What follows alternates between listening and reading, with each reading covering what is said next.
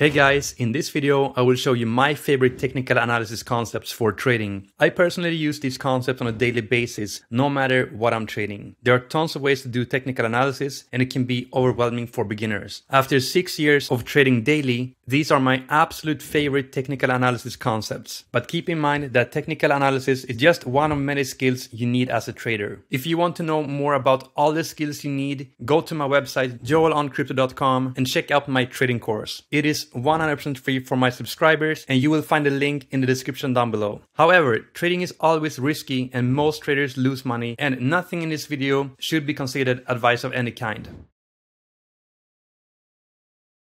So, the first concept of technical analysis I'm going to show you is called the golden crossover. And to find this crossover, we need to use the 50 EMA, which is a moving average line based on the last 50 candles. Then we also need to have the 200 EMA, which is an average line based on the last 200 candles. When these two lines are crossing over like this, and the 200 EMA line is below the 50 EMA line, then we have what we call a golden crossover. This trading concept is very, very powerful, especially on the daily time frame. And I usually use the golden crossover on the daily time frame to find a trend shift in the market. This is of course a bullish sign that we have a golden crossover on the daily time frame. And now I'm going to show you how to add these lines into the chart. So I will remove the lines from my chart and I will go to indicators up here in TradingView and I will search for EMA and I will pick moving average exponential. And I will click this 2 times to add 2 lines. Now we have the default 9 EMA line into the chart. So we need to modify the settings.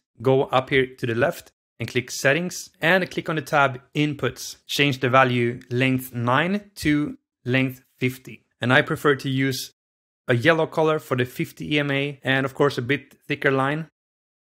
And now we do the same thing for the second EMA here. Go to settings and change the color to green and make the line a bit thicker. And then go to the inputs tab again and change the value 9 to 200. And now as you can see, you have the 2 lines added to the chart. And to show you how powerful this trading concept is on the daily time frame, I will just show you a few examples here real quick. So this is the chart on Bitcoin. We have the golden crossover right here. And as we can see, it indicates a new uptrend for Bitcoin. So let's scroll back in time here on Bitcoin. And as you can see here, we had a golden crossover, we had a small uptrend. This will of course not be 100% accurate, but you will see how powerful this actually is. And here we have another golden crossover. And look at the price action after the crossover, just going straight up right here. Let's go back further to see if we have any crossovers. And these don't happen very often on the daily time frame, but when they happen, they are very, very powerful. So we have another golden crossover. And as you can see, it's a sign of a new uptrend. And it works the same way on stocks and Forex as well. It's super powerful. Let me show you an example here on Nasdaq. We have the same kind of crossover here. The price is going straight up. Let's go back in the chart and show you some other older examples. We have a small crossover here. Price action just going straight up.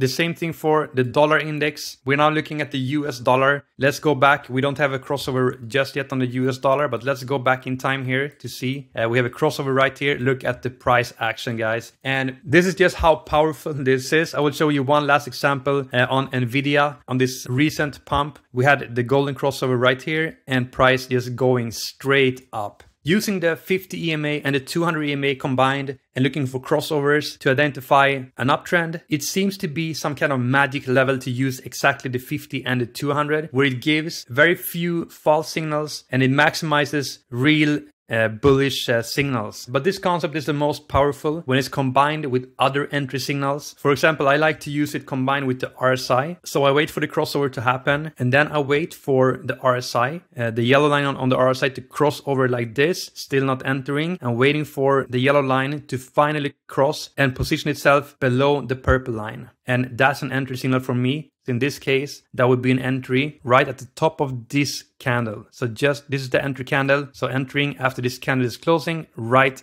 here. And that would be a super good trade. So that's just an example. But of course, you always need to backtest yourself and find your own edge. I'm just sharing my favorite trading technical analysis concepts in this video. The next trading concept is one of the absolute most powerful trading concepts out there, and almost everyone knows about it. But I think it's one of the most overlooked trading concepts out there, and it is the flat support. So you just draw a support line horizontally, just like this, and boom, there you go. It was that easy. We can also draw the most obvious ones in the chart, the ones you see after 2 seconds looking at the chart. So this is the obvious one right here. This is also very obvious. And we can also draw a support line right here. This is something you should not spend more than a few seconds drawing. It's very important to not force support lines, because support lines are only powerful if it's super obvious. And the idea behind the support lines is that it usually needs more force to break a support line to the downside. So if the price comes down to this line again, it may need more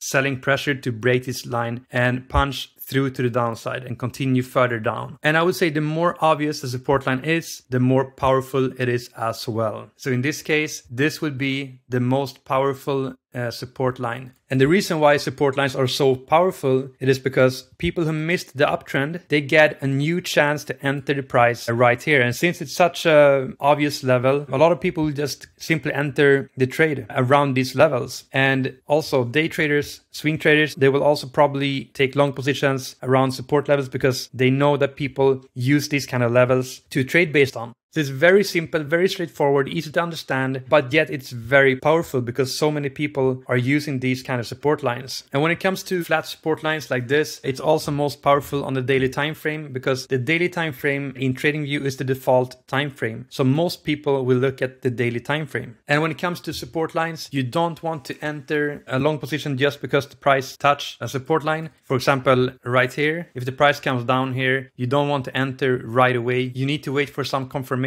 but not too much confirmation so that you miss the move. So let me go back in time and show you an old example with a powerful support and resistance that we had on Bitcoin. This is back in 2017 and 2018. We had this very obvious dip right here after the crash, and that's the level people used as a support. They just took a drawing tool right here at the bottom of this drop, and just like this, a very obvious support. And it's also very important to know that a support is not a specific price point, it's not a specific line, but it's more so a range. So it's important to keep track on this range to avoid taking dumb shorts at the bottom of a price action. And also you can use the support range to find nice, good long entries as well. And the more times the price action is testing the support, the more confirmed the support range is becoming. But also, the more times the price is testing the support, the weaker the support gets as well. And once the support area breaks, it can be a pretty drastic drop. All right, the next pattern I want to show you is the falling wedge. The falling wedge is a price pattern where the price is starting with the heavy drop, just like this, and then the price is making a correction to the upside, but still not going all the way up to the previous high. Then we have another drop, and we are breaking this support and going lower than this point. So this point should be lower than this point, right? Then we have another smaller correction to the upside, still not going above this level. And then finally, a fifth wave going down, once again forming a lower low. So with this pattern, we have lower highs. We also have lower lows. Now, what we do with this pattern is we draw a resistance line from the first peak, the first high, and going all the way here, drawing it down like this, so it will connect to all three tops. And we are going to draw a support line to all of these three bottoms as well. And we can clearly see the pattern. We have some kind of sloped resistance here and a sloped support. We have a few important criteria for this pattern. The resistance line should be sloped. We should have at least 3 connections to the resistance line. Doesn't have to be perfect, but 3 lower highs and 3 lower lows. And this support line should be sloped, not straight. Resistance should be sloped, not straight as well. But the support line should be less sloped than the resistance line, so that the endpoints, they are coming closer and closer to one another, and that they are forming some kind of apex here at the end. It doesn't have to be connected like this, but they should be coming closer and closer. And this is a bullish pattern. So when we have a breakout to the upside here, when we break this line, it's usually considered a bullish pattern. So we can expect the price going upwards if we break this resistance to the upside. And you may wonder, why is this a bullish pattern? Because we have lower highs and also lower lows And that is usually considered a bearish pattern when we have lower lows and lower highs. But the reason this is considered a bullish pattern is because sellers are in control at the beginning of the pattern, and sellers are selling, rejecting the price lower and lower. Buyers are constantly buying in here, and the fact that we have lower lows in a sloped way like this means that sellers are gradually losing control and buyers are supporting more and more. And when the price is coming closer to the apex and it's breaking this resistance to the upside, it usually means that the sellers are losing control and we have a heavy spike in the price. But of course, falling wedges can also break to the downside, but the probability is more towards the upside. So let me show you a few examples in the real market.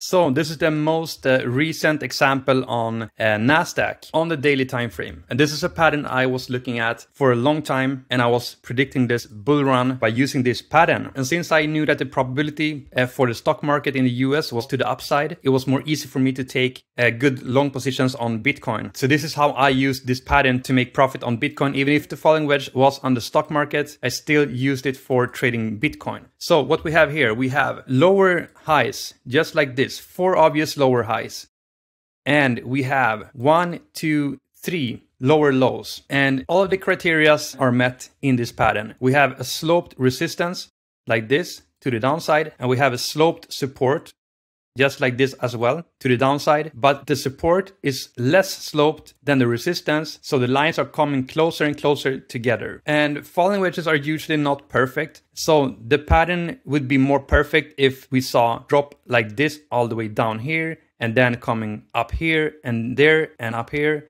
and down here and then breaking up. That would be a more perfect pattern, but patterns are not perfect in the real market. But we still have to be able to identify the patterns to be able to trade them correctly. And this is what I did. This is exactly how I drew it on the stock market. And when we started to pump from here, when we had a higher low right here inside of the pattern, I thought that we might break to the upside. But it was here, when we finally broke this pattern to the upside, I was extremely bullish on both the stock market and on Bitcoin. Because Bitcoin is in many cases following the American stock market as well. Not always, but it happens very often. And as you can see here, the stock market was going up. The first quarter of the year, Bitcoin, first quarter of the year, going up almost 90%. So it's a very useful pattern. And even for scalpers and day traders, it's also important to know that we have this pattern on the daily time frame, because when I scalp and day trade, it's important for me to know the overall probability, if it's to the upside or to the downside. In this case, I took more long positions when I day traded and scalped and catching bottoms on Bitcoin. And since I knew that this pattern was breaking to the upside on the stock market, I was a lot more careful at taking short position during this time. And it saved me a lot of potential losses. So it's a very powerful pattern, and this pattern happens a lot in bull markets. And we have one more example right here on Bitcoin. We have lower highs, just like this, and we have lower lows, just like this, right? And again, these patterns are not perfect, but it's important to be able to identify when we have one of these patterns. So we have lower highs here, we have lower lows, but the support line is sloped less than the resistance line. So the lines are coming closer and closer to one another. And once we have a breakout on the upside, that is a bullish sign, and the probability is more to the upside. And as you can see here, the price went up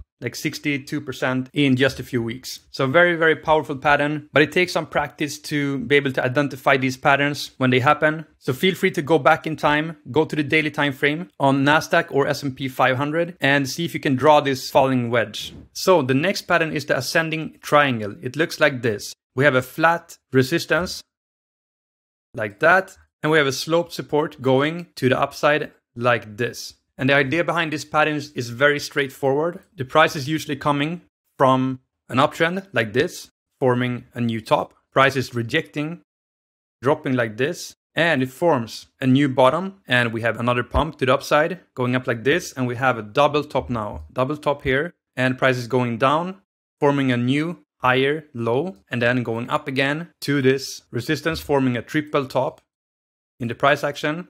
And it goes down like this, forming a new higher low. So we have 1, 2, 3 highs that are flat. And we have 1, 2, 3 higher lows, a sloped support like that. When we are moving closer to the apex, to the end of the pattern, eventually the price has to break to one of the sides, up or down. So this pattern is usually very bullish, especially when the price is coming from an uptrend like this. It has a higher probability to break to the upside. But of course, we always have to wait for the breakout before taking a trade. And as always, we need to backtest and find these patterns in the chart and practice. And as always, we have to use this combined with other indicators and other reasons to enter a trade, not just because of the pattern. And the pattern doesn't have to be perfect, but it needs to fulfill all these criteria, of course. We can also have ascending triangles where the price is coming from a downtrend like this, and it's still considered a bullish pattern, even if the price comes from a drop like this, but it's a bit more bullish when it comes from an uptrend. Let me show you one real life example here. I'm looking at Solana at the moment. We can see that we have clear tops here. We have a high here,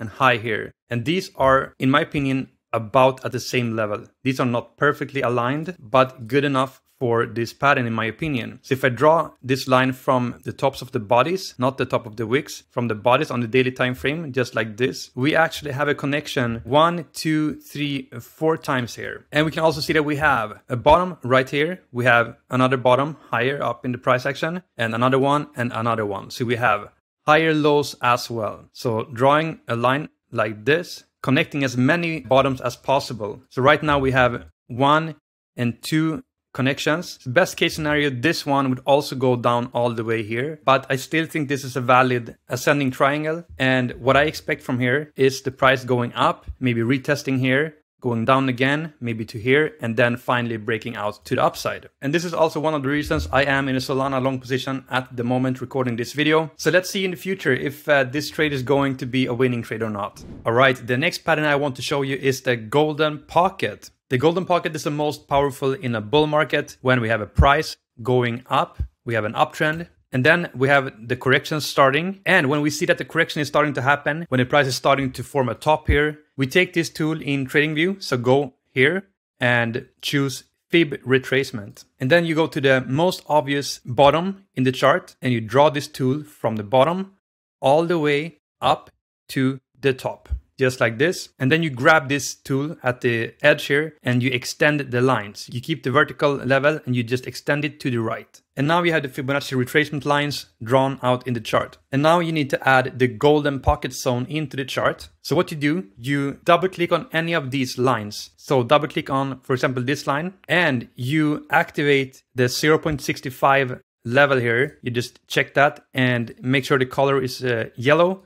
And if you don't have the 0.65 level in these settings, you can just add it manually. I will show you how to do it. Just click on any of the inactive fields, for example, this one, and you type in here 0.65 and you change the color to yellow. And that's it. You click OK. All right, so now we have that all set up. So let's say that the price is going to go up a little bit more before it goes down further. Now we have to adjust the Fibonacci retracement tool. We cannot keep it here. We need to move it up here again. And now when the price is finally dropping, we keep this as is, right? And then we wait for the price to come down. It can be any pattern, but we wait for the price to come down to this level. I need to adjust the support box as well, but we wait for the price to come down back to this level. And this is a very strong buying zone, especially in a bull market. And there's a bunch of theory behind this golden pocket level. And I'm not going to go into that in this video. I have a full video on Fibonacci retracement and the golden pocket on my channel. There's a tons of information out there about this level. I'm also going to show you some examples and explain how I use this to trade. So in a bull market, I wait for the price to, after a big uptrend, come down all the way back to this zone. And in many cases, I can expect the price to have a bounce from this level. But again, it's the same thing with all patterns. Combine it with other reasons to enter a trade. Don't enter a trade just because you see a golden pocket trade or anything like that. But it's still a very powerful trading concept. And I will now show you some real life examples. So the most recent one is in the Bitcoin chart. So we take the most obvious bottom before the uptrend, and it's about here. So we take the Fibonacci retracement tool right here, and we draw it from this bottom all the way to the top, right? So we draw it to the top. Let me just replay this to make it more obvious. So we have a nice beginning of an uptrend here. So we take the Fibonacci retracement tool, we draw it from the bottom before the uptrend, and we draw it all the way to the top, just like this. And I will just simply hide the EMA lines for now, to make it easier to see. All right, so now we simply wait for the price to come back down to this golden pocket zone. But what we can see after a few candles, that we have a new high right here. But we have our Fibonacci retracement line below this new top. So we need to adjust it. We need to follow the new high. So now we have the new Fibonacci retracement tool all lined up perfectly. So we keep going here. And as you can see, we have new highs here again. So I need to adjust the lines. Now we can keep going. And finally, it's starting to drop. And now I'm waiting for the price to come down all the way to this golden pocket zone. So this is now the support area. And I'm waiting for confirmation. So we can see a green candle. It's confirmation for me. So now I want to enter this trade. I enter here. I put my stop loss below the golden pocket zone. And I'm waiting for the bounce. And as you can see, it was a very strong bounce from here. Very nice trade. But keep in mind that golden pocket zones can break drastically to the downside. That's very possible. That's why it's important to wait for confirmation. And of course, never go all in into a trade. Let's show another example. I will go back into the chart. All right, here's another nice example. We have a consolidation phase, market going sideways. And then finally, we have a new uptrend here. So we take the Fib retracement tool and we draw the tool from the bottom before the uptrend, just from this bottom. And we extend it all the way to the top right here. And we wait for the price to come down to this level. But as you can see, after a few candles, we had a new top. So we adjust the lines to match the new top. And the price is going down from here. So we have no new tops. We just extend the lines to the right, just like this. So we have the tool aligning to this bottom before the uptrend and at the swing high. So we can now draw a support box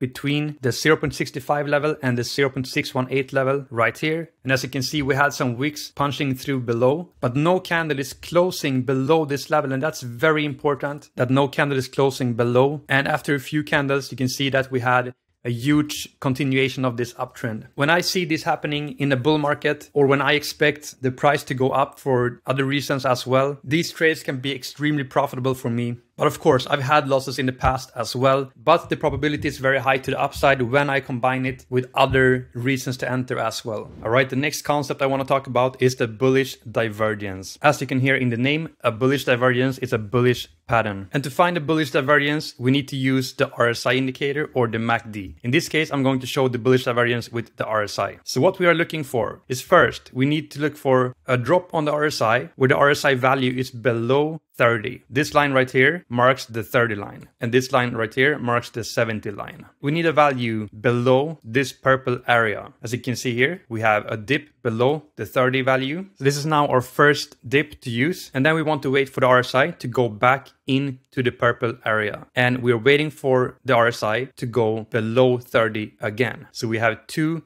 dips below 30. One here and one here. And the most important thing is that the second dip below 30 is above the previous one. So that when we connect these two dips, this line is sloped to the upside like that. All right, so that's the first part. The second one is that we need two or more dips in the price action as well. We have one low here and we have a low down here. So we connect these two lows. And as you can see, these lows are sloped downwards, opposite to the RSI, which is sloped upwards. And this is called a bullish divergence. And this pattern is used to find bottoms in a market. So after a heavy drop in the market, instead of entering a long position, maybe here or maybe here, that would be too early. Good traders are waiting for some pattern to show the reversal. In this case, we could wait for a bullish divergence. And when that happens, we can start to look for long positions. Still, it doesn't mean that I should enter a long position right away when I see a bullish divergence. But when I see one, I can be more optimistic looking for long positions. And I would definitely not short when I see a bullish divergence. The most important thing when it comes to bullish divergence is that the price action line is sloped downwards and the RSI line is sloped upwards. And the RSI needs to go back into the purple line and then below once again. You cannot use a bullish divergence if the RSI just looks like this, below the 30 line like this. This is not the bullish divergence. It needs to go up and then back down. So let's look at this example. Is this a bullish divergence? We have a dip here and we have a dip here in the RSI. So we could draw a line from this bottom to this bottom and we have a sloped line. right? And we have a bottom here in the price action and a bottom here in the price action. We draw this line like this. So why is this not a bullish divergence? The problem with this is that the second dip in the RSI, it's not below the 30 line. As you can see, it's slightly above the 30 line. It's not a bullish divergence.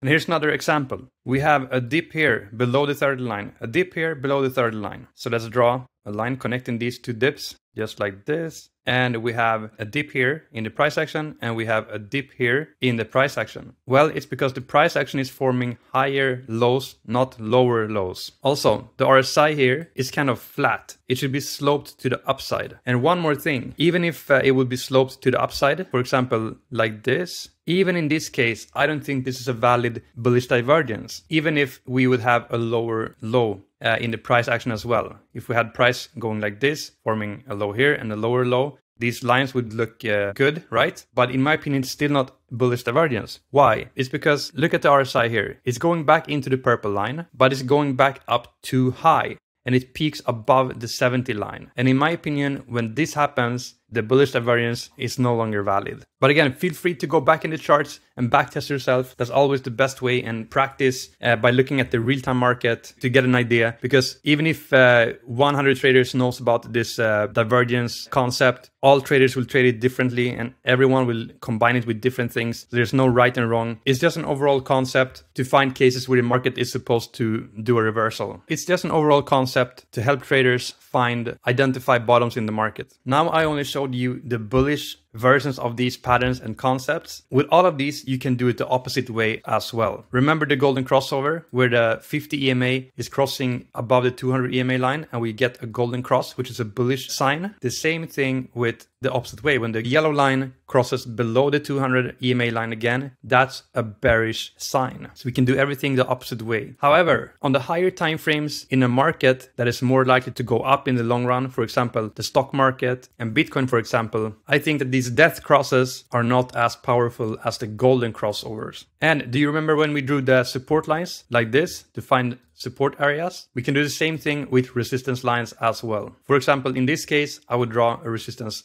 here and I would draw one here as well. And the same thing with the ascending triangle, where we had the triangle with a flat resistance and a sloped support to the upside like this. This is a bullish pattern, right? But we can do the same thing the other way around. We can look for price action where we get lower highs and where we have a flat support like this. This is called a descending triangle, and this is a bearish pattern. For example, here on the Bitcoin price on a daily time frame back in 2018, we had a very clear descending triangle here, and we had it multiple times on Bitcoin and the stock market as well. Price coming from a downtrend, forming lower highs and a flat support, and finally the price breaks to the downside. And the falling wedge that I talked about, which is also a bullish sign, looks something like this. Price coming in from a downtrend like this, breaking to the upside. It's a bullish pattern, but we can do it the other way around as well. It's called the rising wedge. It looks like this. So the price coming from an uptrend, going into this pattern, and this is a bearish pattern where the price could break to the downside here. That's a sign of a new bearish move. The interesting thing with the rising wedge and the falling wedge is that this pattern is bearish no matter if the price comes from a downtrend like this or coming from an uptrend like this. It's still a bearish pattern. And the falling wedge is a bullish pattern no matter if the price is coming from an uptrend or if it's coming from a downtrend. And the Fibonacci golden pocket we talked about. The golden pocket here, we can use this in an uptrend where the price is coming from an uptrend like this, forming a new top, going down, going into this range, and we can look for a long position in this area, right? But we can also do it the opposite way. Instead of drawing it from the bottom left to the top right, we do this for a bullish move. We can draw it from top left to bottom right instead, and we get it the opposite way, right? So we can have a price coming from a downtrend, forming a new bottom, and then going up to the golden pocket zone and rejecting from there. Let me show you an example. In an uptrend, I look for the most obvious bottom before the uptrend. I go to the Fib retracement tool, clicking here at this bottom and drawing all the way to the most obvious top, the most recent top, which is here. And then I extend the lines to the right. You can see here we had a strong reaction in the golden pocket area. So I draw it from here to here. But when it's coming from a downtrend, we do it the opposite way. We look for the recent highest top before the downtrend, and we look for the lowest point after the downtrend. So we take the Fib retracement tool, we go from top left now, clicking here and dragging all the way down here. And then we extend the lines to the right. And look at this reaction in the golden pocket zone. That would be a very nice short.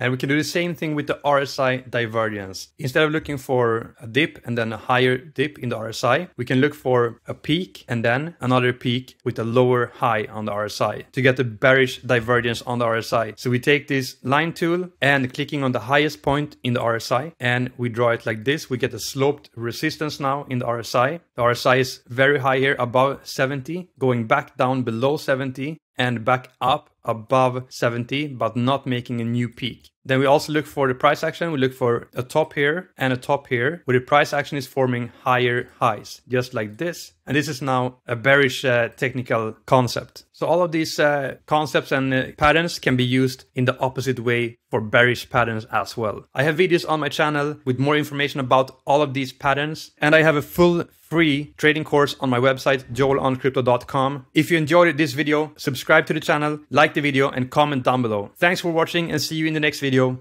Peace out.